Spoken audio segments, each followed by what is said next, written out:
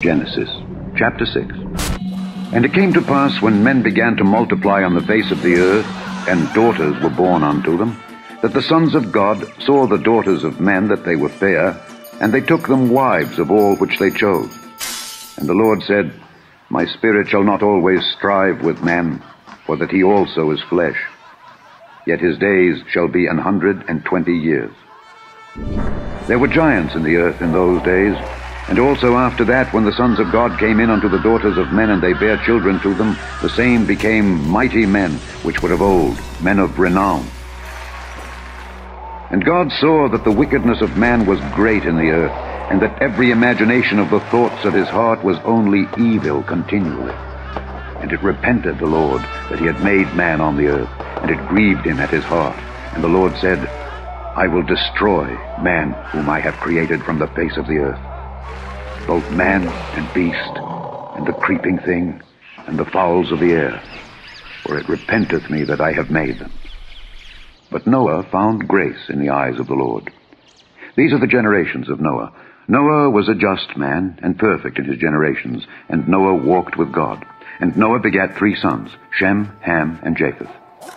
The earth also was corrupt before God, and the earth was filled with violence. And God looked upon the earth, and behold, it was corrupt, for all flesh had corrupted his way upon the earth. And God said unto Noah, The end of all flesh is come before me, for the earth is filled with violence through them. And behold, I will destroy them with the earth. Make thee an ark of gopher wood. Rooms shalt thou make in the ark, and shalt pitch it within and without with pitch. And this is the fashion which thou shalt make it of. The length of the ark shall be 300 cubits, the breadth of it 50 cubits, and the height of it 30 cubits. A window shalt thou make to the ark, and in a cubit shalt thou finish it above.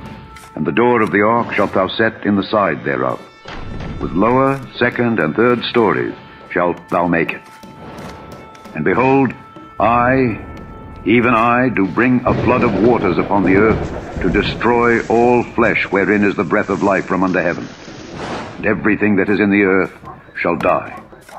But with thee will I establish my covenant, and thou shalt come into the ark, thou and thy sons and thy wife, and thy sons' wives with thee. And of every living thing of all flesh, 2 of every sort shalt thou bring into the ark, to keep them alive with thee. They shall be male and female. Of fowls after their kind, and of cattle after their kind, of every creeping thing of the earth after his kind, 2 of every sort shall come unto thee, to keep them alive. And take thou unto thee of all food that is eaten, and thou shalt gather it to thee, and it shall be for food for thee and for them. Thus did Noah. According to all that God commanded him, so did he. Chapter 7. And the Lord said unto Noah, Come thou and all thy house into the ark, for thee have I seen righteous before me in this generation. Of every clean beast thou shalt take to thee by 7s the male and his female, and of beasts that are not clean by 2 the male and his female.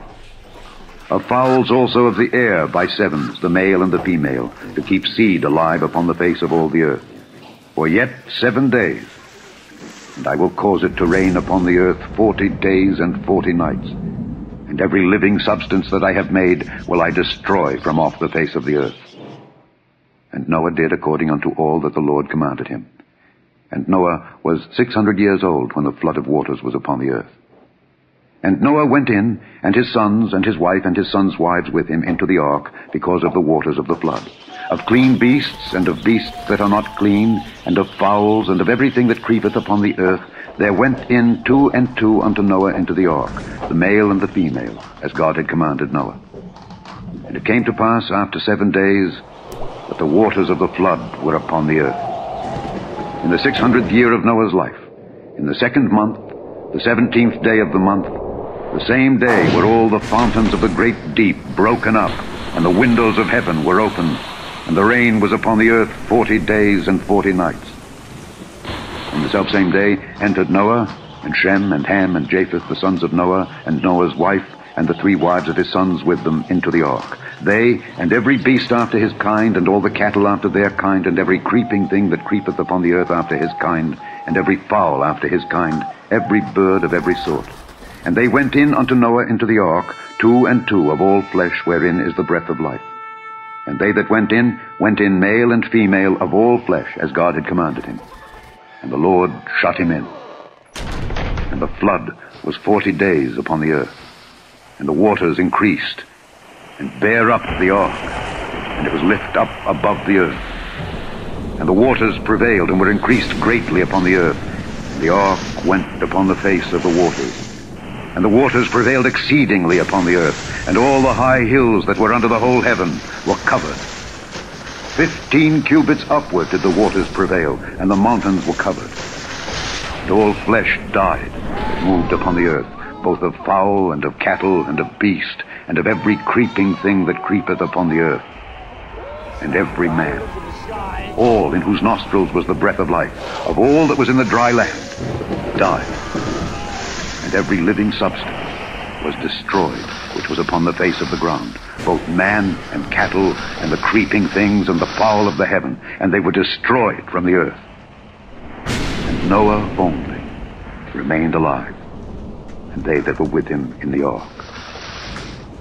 And the waters prevailed upon the earth 150 days. Chapter 8. And God remembered Noah, and every living thing, and all the cattle that was with him in the ark. And God made a wind to pass over the earth, and the waters assuaged. And the fountains also of the deep and the windows of heaven were stopped, and the rain from heaven was restrained. And the waters returned from off the earth continually. And after the end of the 150 days, the waters were abated. And the ark rested in the 7th month, on the 17th day of the month, upon the mountains of Ararat. And the waters decreased continually until the 10th month. In the 10th month, on the 1st day of the month, were the tops of the mountains seen. And it came to pass at the end of 40 days that Noah opened the window of the ark which he had made, and he sent forth a raven, which went forth to and fro until the waters were dried up from off the earth. Also he sent forth a dove from him to see if the waters were abated from off the face of the ground. But the dove found no rest for the sole of her foot, and she returned unto him into the ark, for the waters were on the face of the whole earth. Then he put forth his hand, and took her, and pulled her in unto him into the ark. And he stayed yet other 7 days, and again he sent forth the dove out of the ark. And the dove came in to him in the evening, and lo, in her mouth was an olive leaf plucked off. So Noah knew that the waters were abated from off the earth. And he stayed yet other 7 days, and sent forth the dove, which returned not again unto him any more.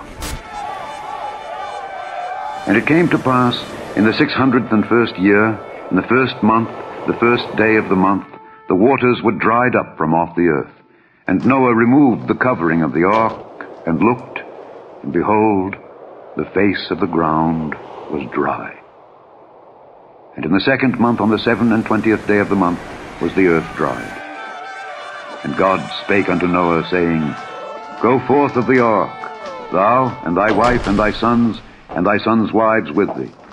Bring forth with thee every living thing that is with thee of all flesh, both of fowl and of cattle, and of every creeping thing that creepeth upon the earth, that they may breed abundantly in the earth, and be fruitful and multiply upon the earth. And Noah went forth, and his sons, and his wife, and his sons' wives with him. Every beast, every creeping thing, and every fowl, and whatsoever creepeth upon the earth after their kinds, went forth out of the ark. And Noah builded an altar unto the Lord, and took of every clean beast, and of every clean fowl, and offered burnt offerings on the altar. And the Lord smelled a sweet savor. And the Lord said in his heart, I will not again curse the ground any more for man's sake. For the imagination of man's heart is evil from his youth. Neither will I again smite any more everything living, as I have done. While the earth remaineth, seed time and harvest, and cold and heat, and summer and winter, and day and night shall not cease. Chapter 9. I do set my bow in the cloud, and it shall be for a token of a covenant between me and the earth. And it shall come to pass, when I bring a cloud over the earth, that the bow shall be seen in the cloud. And I will remember my covenant, which is between me and you and every living creature of all flesh.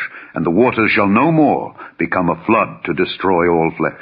The second epistle general of Peter, chapter 3. The Lord is not slack concerning his promise, as some men count slackness, but is long-suffering to usward, not willing that any should perish, but that all should come to repentance. But the day of the Lord will come as a thief in the night, in the which the heavens shall pass away with a great noise, and the elements shall melt with fervent heat, the earth also, and the works that are therein shall be burned up.